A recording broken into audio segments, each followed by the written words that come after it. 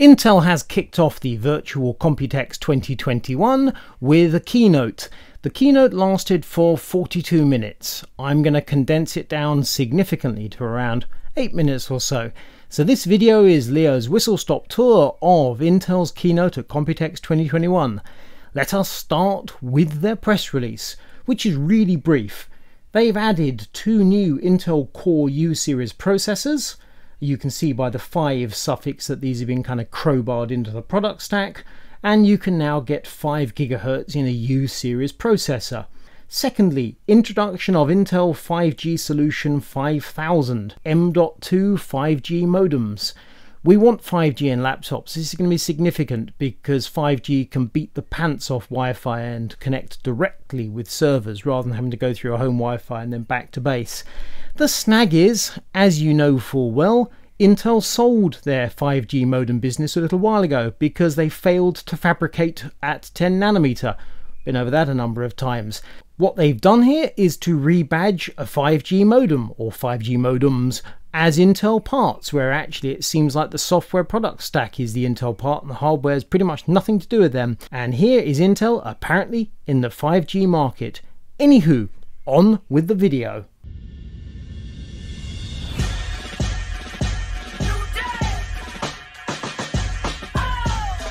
You have to love the closed caption subtitles. So yes, upbeat music indeed. And as you watch this, you think to yourself, well, what's this got to do with Intel? Obviously, we're seeing Taipei, we're seeing sunshine, we've got the uplifted spirits. The Intel aspect, pretty much non-existent. But look, there is a laptop.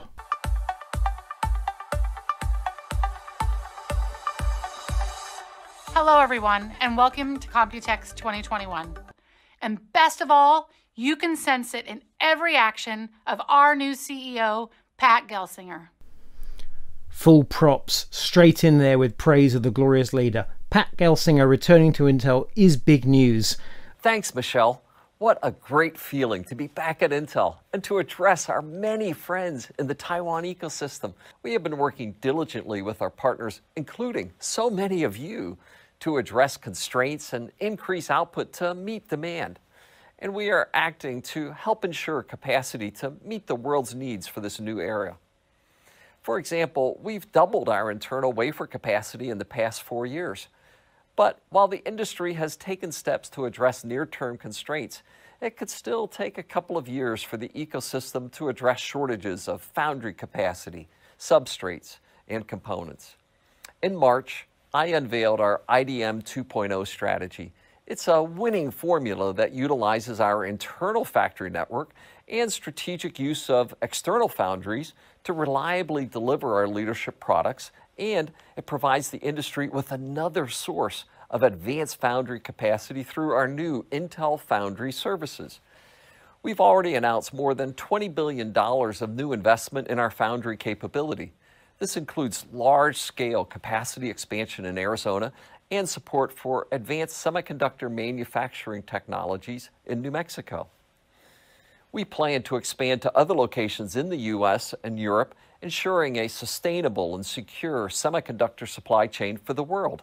IDM 2.0. We're going to make good stuff ourselves. We're going to offer foundry services to the world to make good stuff. We're going to build fab capacity in America and in Europe. And then we're also going to use TSMC to make stuff for us that we can't make ourselves. We're going to do everything and we're going to spend a fortune in the process. What the heck? Stuff will be made by Intel one way or another. Intel's Data Platforms Group is dedicated to enabling the kind of innovations required to advance these data-based superpowers. So I asked Lisa Spellman to give us a quick update.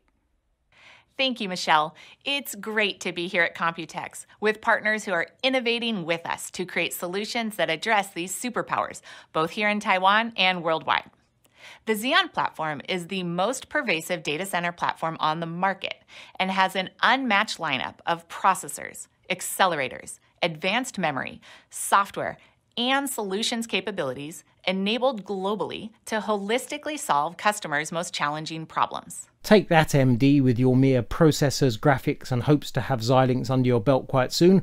We've got loads of good stuff. This year, we advanced the capabilities of the Xeon platform with our latest 3rd Gen Xeon Scalable processors, which deliver a 50% performance improvement, expanded memory bandwidth, faster I/O with more lanes of PCI Express, and advanced security capabilities with Intel Software Guard extensions. I'm also excited about our next generation Xeon platform, which will launch next year, as it builds upon these capabilities and delivers advancements in performance, workload acceleration, security, and memory. And this platform is currently being sampled to customers worldwide. That next-gen platform, that's Sapphire Rapids. That was due in 2021. Here we are, a third of the way into a 42-minute keynote, and Intel's telling us that Sapphire Rapids has been delayed until next year. Doesn't bode well, does it, for the Aurora supercomputer, which has already been delayed many times. As we all experienced over the last year, technology is increasingly central to every aspect of our lives, and now, more than ever, the role of the PC is clear. It has become the essential tool for doing things that matter most, helping people focus, create, connect, and have fun. The demand is unprecedented. This year is shaping up to be the largest PC market ever, with fundamental demand drivers that are here to stay. Fundamental demand drivers that are here to stay. I guess he means working from home and doing those endless blimmin' Zoom conference calls. Slightly surprised to hear that Intel's quite so upbeat about the future of the PC market. Clearly last year was a huge boom just across the piece. This year, yeah, sure, not surprised it's more of the same. Ongoing and sort of permanently? Okay, that's some confidence from Intel. Innovation unleashed. You heard it from Pat and Michelle, and you see it in our actions and our execution. I'm excited to talk about how we will continue to unleash industry innovation, starting with our products. We committed to deliver leadership innovation in the PC client, and we're doing just that. In 2021 alone, we've already announced 4 new families of processors from entry to premium. 4 new families of processors. Can you name them? Tiger Lake, Rocket Lake, Xeon 3rd Gen Scalable. What's the 4th? I can't think of the 4th. Just 3 weeks ago, we launched our 11th Gen H-Series mobile processors, the world's best gaming laptop processor, offering desktop caliber gameplay from anywhere. Chuck's going to show it to you in action. Chuck? Thanks, Steve. I'm really excited to show you all the new 11th Gen H-Series processors, which feature a new microarchitecture based on our 10 nanometer SuperFin technology. Here I have 2 similarly configured systems. Yep, that's Crisis. On the left is the AMD Ryzen 9 5900HX processor, and on the right is the new Intel Core i9 11980 HK processor. Both systems have 8 cores and 16 threads, 32 gigs of RAM, and feature NVIDIA's RTX 3080 graphics card. And they are both running the benchmark built into the game, Crisis Remastered. With our new H-Series processors, we can reach 5 GHz, helping to drive higher frame rates for smoother gaming experiences. This makes all the difference when you're playing to win. As the benchmark ends, you can see the resulting score. The benchmark runs through the scenario multiple times. The average frame rates for the Intel system was 117.62 frames per second, while the AMD clocks in with an average score of 95.86 frames per second. Even though both of these systems have identical graphics cards and the same number of cores, the frame rates on the new Intel H-Series processor were more than 20% higher. And I think we can be confident those 2 processors took the same amount of power and used the same amount of cooling. Today, I am proud to share that our 11th Gen Intel Core U-Series family just got better. We're announcing the launch of 2 new 11th Gen Intel Core SKUs. These will deliver performance and extend our leadership in the thin and light notebook category. With this launch, we're delivering up to 5 GHz in high volume thin and light designs. This is an industry first. We're also maintaining a 25% overall application performance advantage versus the competition. We're accelerating the number of designs with Intel Wi-Fi 6E, that's gig plus speeds, to enable the biggest thing to happen to Wi-Fi in 20 years. And finally, we're unleashing software optimizations to deliver up to 8x faster transcoding and up to 2x video editing speeds versus the competition. And that explains the fourth family of processors. H series is one family, U series is another family. They're all Tiger Lakes, but up to 4 cores is one thing, up to 8 cores is another. Mystery solved. Recently, my coworker went to the river and wanted to capture his first time paddleboarding.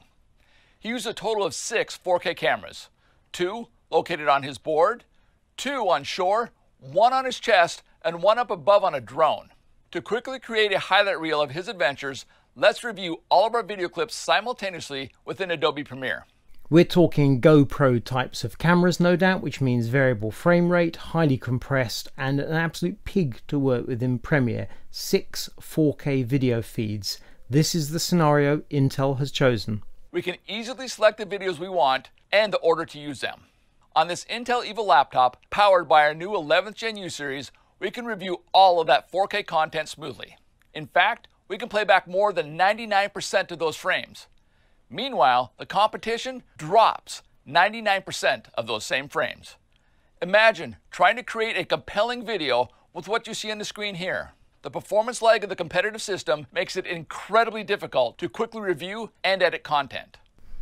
That's an amazingly specific use case. Intel, however, is almost certainly correct. Their video coders decoders are very good indeed. AMD, not so much. So Intel is very much playing to their strengths. But the idea they have to pick a scenario with 6 4K video feeds, probably at variable frame rate, wow, that's really scraping the barrel. Our upcoming product, codenamed Alder Lake, will deliver the next set of compute advancements that the industry is looking for. As we previewed at CES, our Alder Lake desktop processor is powered on and running smoothly. And I'm also excited to share that Alder Lake Mobile is also powered on and executing beautifully. We're sampling to customers and partners as we speak, and there's going to be a lot more to share on the entire Alder Lake lineup later this year. Stay tuned. Seriously, that's it. We don't even know which is coming first out of Alder Lake Mobile and Alder Lake Desktop, just the fact that both are up and running. Today, you heard about our drumbeat of product innovation since CES. Gaming and our 11th Gen H series leadership, we launched 2 new SKUs making 11th Gen U series even better. We continued our connectivity leadership with the launch of the Intel 5G product, and Alder Lake is just on the horizon. I'm not impressed, really I'm not. I didn't expect much from Intel, but I thought they might pull something out of the bag for this announcement. So we've got 2 revised SKUs of the U series Tiger Lake processor. We've got some rebadged 5G modems, and slipped in the middle there we've got that Sapphire Rapids has been pushed back to some point next year. That's not good news. Meanwhile, Intel's busy spending a fortune increasing capacity around the planet, but particularly in America and Europe, which is, I have to say, good news. So that's the opening of Computex. Intel, big disappointment. I'm not honestly expecting much more from either AMD or Nvidia, but hopefully some of the other companies at Computex are going to have something more exciting to share with us.